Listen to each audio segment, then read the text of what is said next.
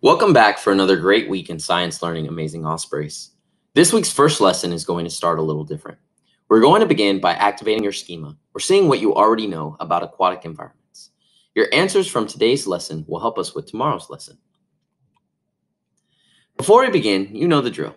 Let's set up our science notebooks. Turn to your table of contents and add today's date, September 28th, 2020, and the title of this week's investigation. INV 2.1, Designing an Aquarium.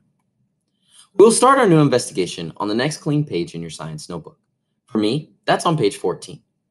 Next, turn to page 14 or the next clean page in your science notebook and write the title, our focus question, and page number. Our focus question for Investigation 2.1, Designing an Aquarium is, what are the environmental factors in an aquatic system? So here's our focus question. Please pause the video to make your science notebook look like mine.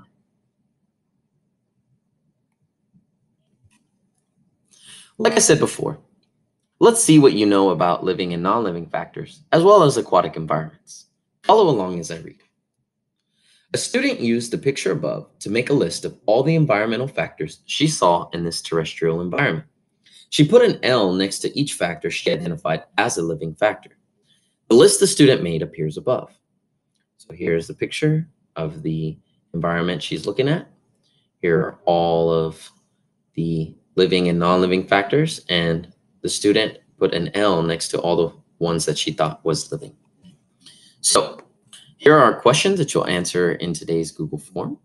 Question number 1. Do you agree that all the factors the student marked with an L are living?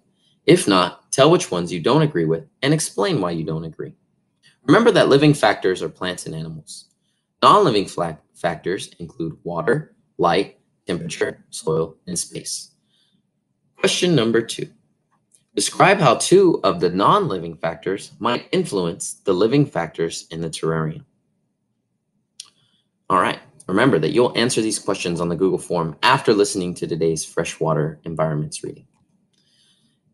What are some aquatic environments you know of? Think about the body of waters you have been to or read about. It's okay if you're not sure what environments you know of, what aquatic environments you know of. You will know some after listening to today's freshwater environments reading. Tomorrow we will review your answers and continue with our lesson, Designing an Aquarium. Please move to the next part of today's science lesson. Have an awesome Osprey day.